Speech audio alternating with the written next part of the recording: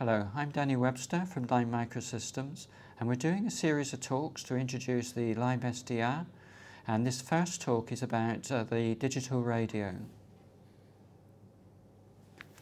So first of all, we're going to look at what is communications, and then we're going to look at what are radio waves, and then we're going to look at what is digital radio, and then finally look at what's software-defined radio. So communication is a message that contains information that's sent either by a person or a machine at a particular moment in time, which is to be received by other people or machines, and usually requires some sort of response from the receiver. There's a number of other considerations, such was the message accurate? Was it sent by an authentic sender? Was it received by the intended receiver? Was the message correctly understood by the intended receiver? And was privacy and secrecy violated when the message was sent? There's a number of forms of ancient communication, the most obvious being birdsong, others including fire, smoke, drums, pigeons, ponies, flags and semaphores and lamps, and post and telegraphy. Each communication method has a symbol alphabet. So, for example, the simple case, fire meant invaders. The response from the receiver was to run away very fast. And the case of no fire was to carry on life as normal. Before 2005, pigeons could not carry an entire encyclopedia. So the message had to be broken up into tiny fragments or packets.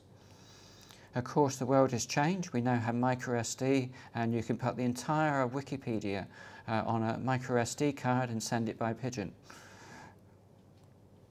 It takes time and distance for a message to be transferred. For things such as ponies and pigeons, that takes physical time to occur, whereas with wireless and optical communications, the process is near instant. So what are radio waves? Radio waves are electromagnetic waves in the same family as infrared, visible light, ultraviolet light and X-rays. Radio waves have energy, speed and wavelength. They behave very similar to light. They can be reflected, absorbed, refracted and diffracted, and even produce mirages. Wavelength is often interpreted as frequency in cycles per second or hertz. And the radio spectrum covers a range of frequencies, some of which we can detect using our Lime SDR and some outside the range. So for example, the SDR is primarily designed for VHF, UHF and SHF with some capability in the HF range, whereas the radio spectrum extends from extremely low frequency used for submarines right up to terahertz used for experimental systems. So why should we use radio waves for communications?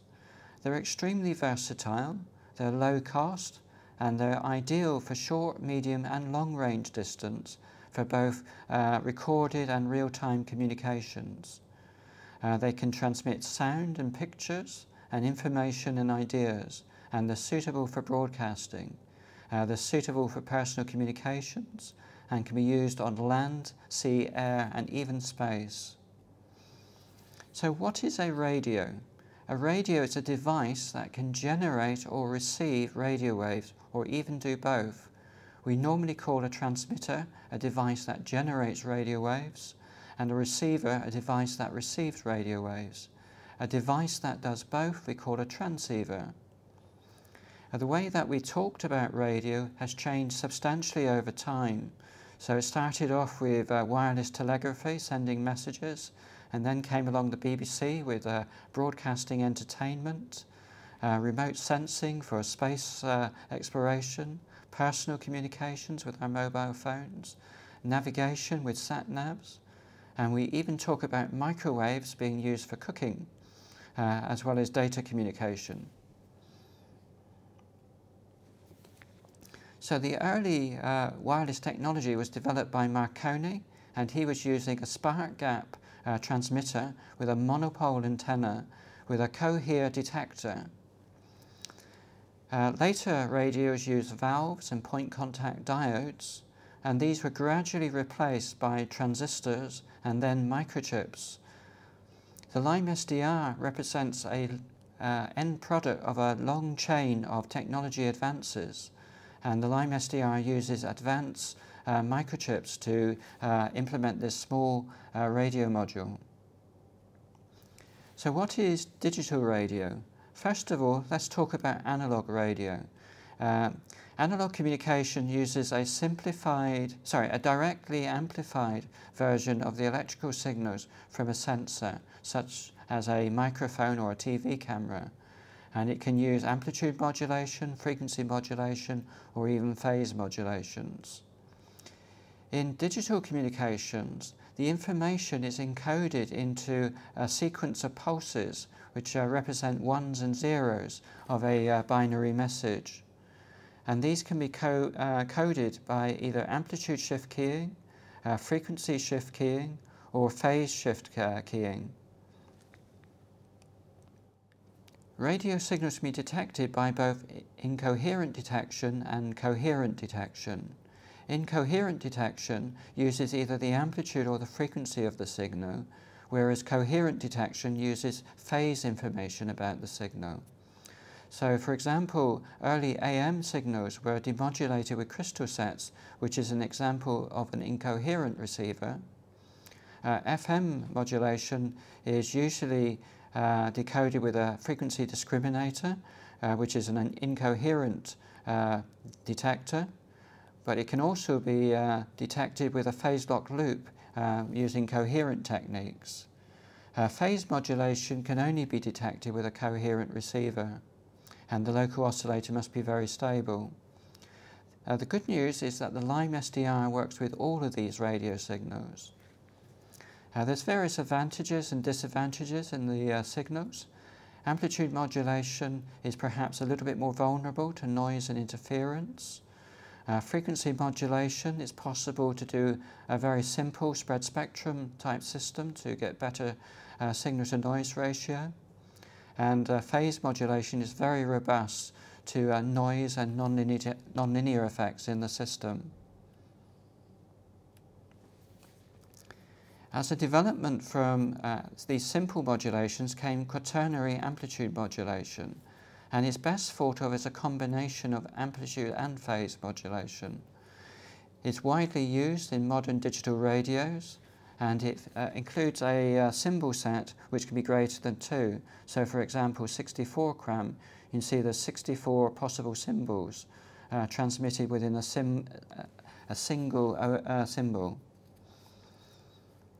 So this increase in information content is at the expense of a higher signal-to-noise requirement for the same bandwidth. Lime SDR can, of course, work with cram signals. Digital modulation is basically a signal level that changes with time, and from a very simplistic point of view, it looks like a sequence of square waves. And if you carry out a Fourier transform on a square wave sequence, you'll find that it produces a lot of harmonics. If we try to reduce the number of harmonics involved, we end up with a more gently curving waveform shape, which then leads to much less spectral interference to other users. So what is a software-defined radio? Conceptually, it's the ability to make a radio that can do something entirely new which it did not do in the factory it was made. So, for example, using the Realtek DVB dongle receiver for a sat-nav is an example of a software-defined radio where it's been changed from the original use. From an engineering point of view, software-defined radio is a radio whose behavior can be dynamically redefined by software or firmware changes. So typically it would have microprocessors and field programmable gate arrays inside instead of hardwired parts. A customer definition would be quite different. So Can I watch a television program live using my SDR? Can I watch a YouTube video of my cat on an SDR? Can I use it as a sat-nav device on the motorway?